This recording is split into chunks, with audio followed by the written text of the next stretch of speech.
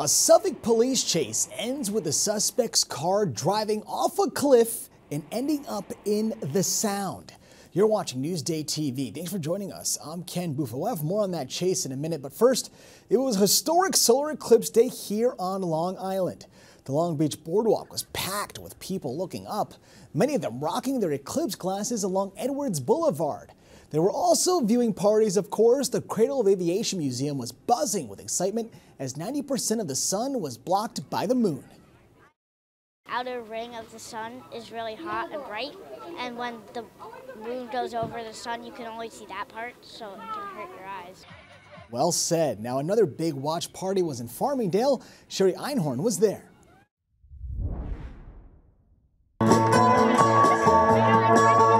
We do have solar glasses. Come on up and take a look through the telescope. I think this is like the coolest thing ever. We do get a pretty mesmerizing experience that allows us to, sort of reflect on our connection to the cosmos. Solar Eclipse 2024 did not disappoint. We weren't in the path of totality, but it was breathtaking. Oh man, I'm gonna experience this and I'm gonna tell all my kids about it. Farmingdale State College handed out more than 1,000 solar glasses to students and staff who crowded onto the lawn to experience the rare celestial phenomenon. I enjoyed it too. Oh wow, she's right, it does kind of look like a banana right around now. And it's orange. The last eclipse for Long Islanders was in 2017, but this time we got to experience about 90% of the sun being covered by the moon. That's crazy. I don't know, that's just crazy right now. Have you ever seen anything like this? I haven't. Neither has this physics professor and astronomer. I wasn't expecting it to feel the way it did, and it was extremely exciting.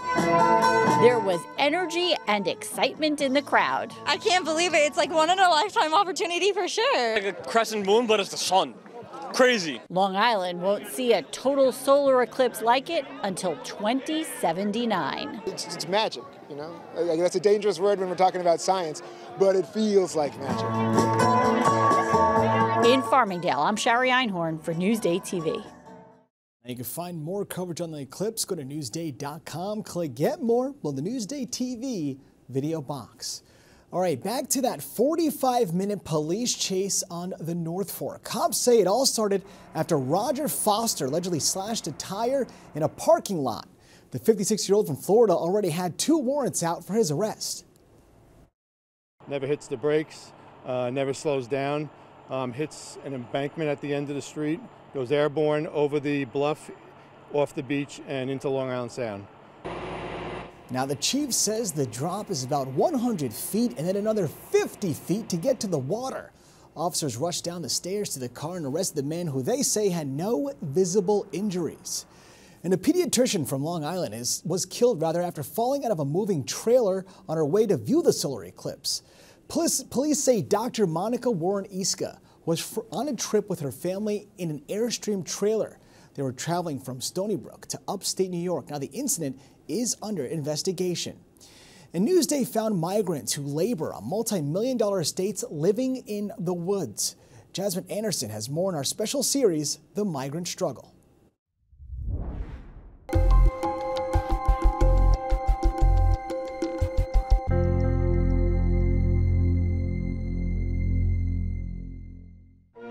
This is the Hamptons. Luxurious homes, expensive zip codes, a playground for the rich and famous. But this is also the Hamptons. Hidden migrant encampments right along Sunrise Highway and right behind backyards. Not far from the bustling Main Street boutiques and the picture-perfect manicured lawns are the unseen neighbors who help maintain those world-famous summer views. Bueno, limpiamos afuera, las casas son bonitas, casas de mármol que tienen por fuera. Son mansiones, sí. Sí, en East Hampton, Bridgehampton, por ahí también. San Harbor. They live in the woods throughout Southampton town. Ahorita, como hace frío, pues no nos bañamos.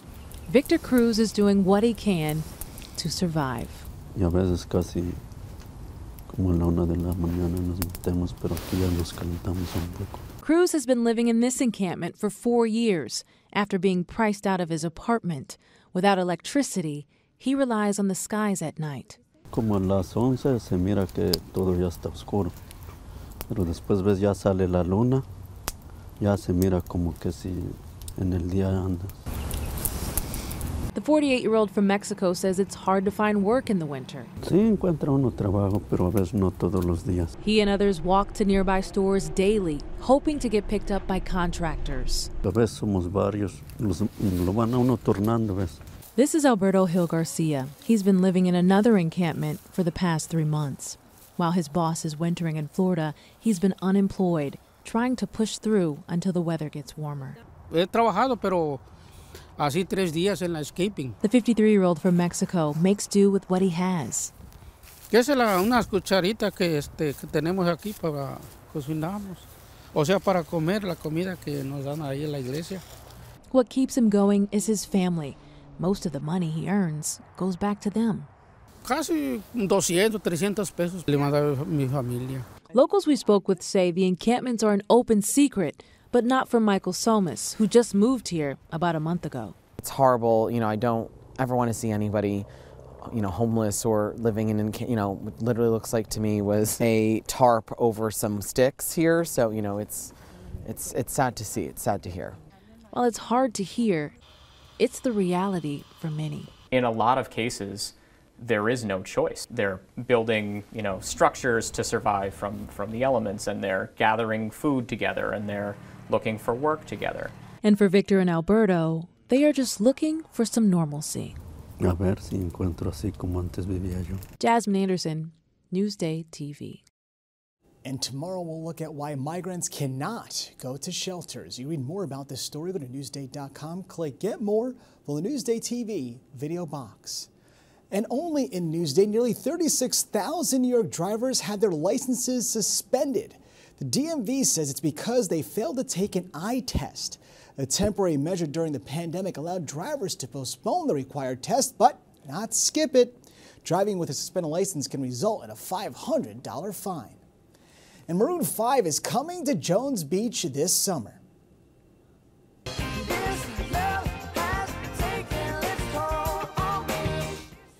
The July 3rd show is part of a 9-date mini tour. The opening act will be Maren Morris. Tickets go on sale this Friday. Newsday Sports is brought to you by King O'Rourke Automotive Group. The Mets' new dance team is bringing new hype to Citi Field. Carissa Kelman has a story you'll see only in Newsday. Mets fans, there's some new entertainment at Citi Field, and it's the Queen's Crew!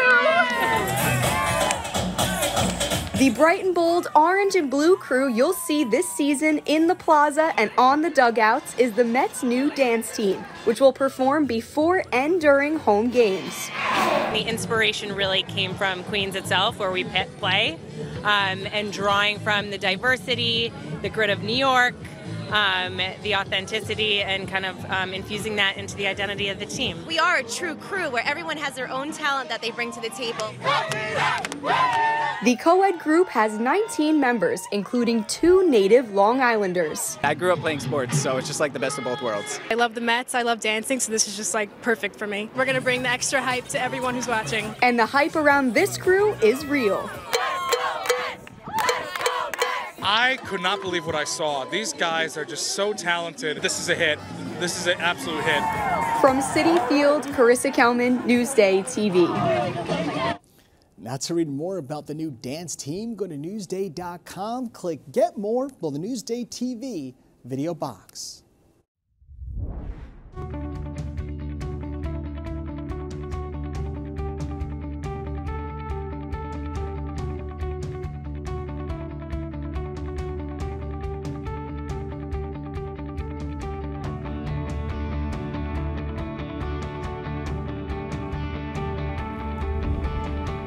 All right, with the moon out of the way, let's take a look at your Long Island weather. And guess what? The sun is going to treat us pretty nice because you can see tomorrow we're near 70s. Tonight we're dipping down to mid 40s. But taking a closer look at tomorrow, you can see those are some spring temperatures.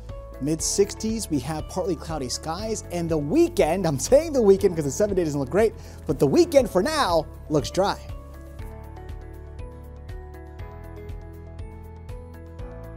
Long Island weather is brought to you by Fire Island Ferries. You're watching Newsday TV. I'm Ken Bufa. Thank you so much for joining us.